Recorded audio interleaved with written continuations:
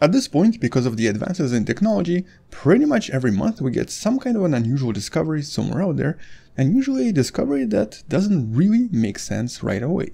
And this is exactly what happened once again just now. Hello wonderful person, this is Anton, and today we're going to be discussing this unusual detection of what's known as a nova that has officially set a new record for being the fastest nova ever. It seems to have appeared and then disappeared within just a day or so, or I guess essentially just a few hours. And this is something that the scientists have never seen before. Normally nova lasts for at least a few days, or usually for at least a few weeks, and in some cases for a few months. While on top of this, also possessing unusual pulsating features that have never really been seen before and that are somewhat difficult to explain right now. And so I wanted to discuss this particular discovery in a little bit more detail, but also focus on the idea of nova as opposed to supernova, mostly because there's still a bit of a confusion about what they are, and because these events are actually very common, but are normally not talked about simply because they're not as dramatic. And I guess let's start right here. So what is the difference between a supernova and just nova? Well, as you might already know, a supernova involves an exploding star, a star that essentially disappears, leaving behind some sort of a remnant, possibly some kind of a black hole, possibly some kind of a neutron star, maybe nothing. But by definition, every single nova we've discovered to date has always involved some kind of a white dwarf. In this case, we don't think nova can actually be produced without a white dwarf. And white dwarf, as you probably know, is a type of a remnant that our sun is going to become one day as well, that essentially is made out of what's known as the degenerate matter. It's also been sometimes compared to a kind of an ocean of electrons in a kind of a free-floating form that seem to create this somewhat exotic structure. And so once in a while these objects start to acquire what's known as the accretion disk. And although most of these accretion disks will be very small and generally only have a few asteroids or possibly remnants of different planets orbiting around them, in some cases, especially when there is a very giant planet near the white dwarf, or more often some kind of a star close to it, they'll actually create a very interesting binary system. Although here the second object has to be much less dense, so normally this requires some kind of a giant star such as a red giant. And so in this binary system, the red giant will then start losing its mass.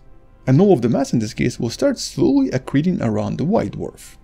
This accretion process by itself is already quite interesting and quite intriguing because there are so many different features that start to form in these binary systems. For example, there's a very interesting peak right here that seems to produce a lot of X-ray radiation, with the accretion itself happening along the polar regions of the white dwarf.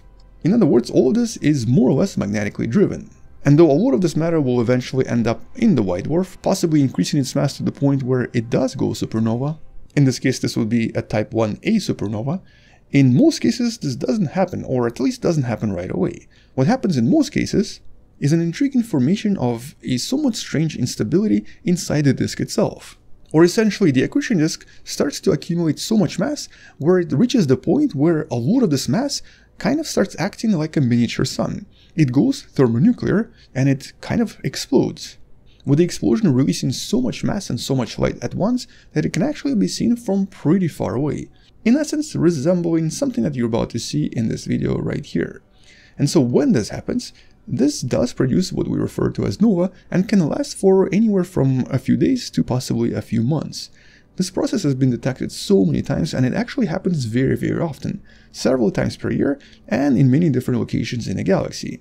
And this is a recurrent process with certain nova known to happen with a relatively regular schedule, and some of them have been officially predicted before they happened.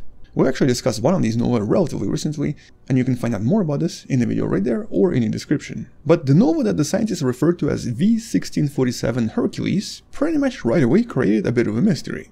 It appeared on June 12, 2021, and then it disappeared pretty much a day later. This has never happened before. This is the first time we've seen such a quick appearance and disappearance of an actual nova event.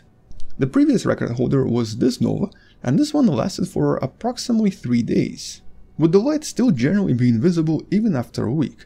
But for this new nova, the light seems to have disappeared extremely quickly, and then the scientists discovered something else very strange about this. The light and the energy coming from this nova was also pulsing every 501 seconds. Although in this case the pulsation is maybe a little bit easier to explain. In this case, the scientists believe that it's probably because of the rotation of the white dwarf, or possibly the rotating magnetic field that seems to spin every 501 seconds. So basically here, either the white dwarf itself or the accretion disk is kind of wobbling around with that particular period. And because this wobble has actually been visible for a very long time, and it's also visible in various frequencies, here the scientists think that all this is coming from the disk itself, and very likely is caused by the white dwarf oscillating in a certain way. They also noticed an unusual formation of a kind of a wind, or ejecta in this case, that seems to be dependent on the position of the white dwarf and the companion star, that seems to basically shape the flow of the material coming from the system. Which is reminiscent of a lot of other binary systems with a lot of interaction in them, where the system itself is responsible for producing unusual shapes that eventually form these very beautiful formations over time. This one here is known as V838 monocerotis, and you can learn more about this in one of the previous videos, somewhere right there or in the description. But all of this material that's being injected one day is going to create new stars and new planets. And so one of the things that the scientists are hoping to learn here is what sort of materials are produced in these very powerful explosions. For example, how much lithium is produced during a typical nova. Today the scientists believe that most of the lithium in the universe was very likely produced in this way. And so exactly how much of it is coming from various nova will actually be more clear once the scientists study some of these events. And because this fast explosion also suggests that not all of the mass was very likely dislodged from the accretion disk, and a lot of the mass was probably swallowed by the white dwarf, it also means that in this case, this white dwarf might actually come closer and closer to its instability mass, the mass known as the Chandrasekhar limit, approximately 1.4 masses of the Sun, at which point it might go type 1a supernova. Something that happens with a lot of white dwarfs in binary systems once they reach their limit, and essentially explodes them to the point where practically nothing is left behind. And these are some of the most important supernovae out there, and the supernovae we usually use to measure distances in space. They're known as space candles. So in other words, this white dwarf is kind of important when it comes to studying a lot of these principles, simply because of its oddness and because of the unusual features it seems to have created. Although at the moment nobody expects it to go supernova anytime soon. But it might go nova again, especially because there's probably still a lot of material in the vicinity. Either way though, we don't really know what's going to happen just yet because this is a very recent discovery. But on that note, well, that's pretty much it.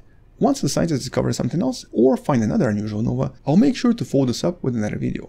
Until then, thank you for watching, subscribe, maybe share this video with someone who loves learning about space and sciences, and come back tomorrow to learn something else.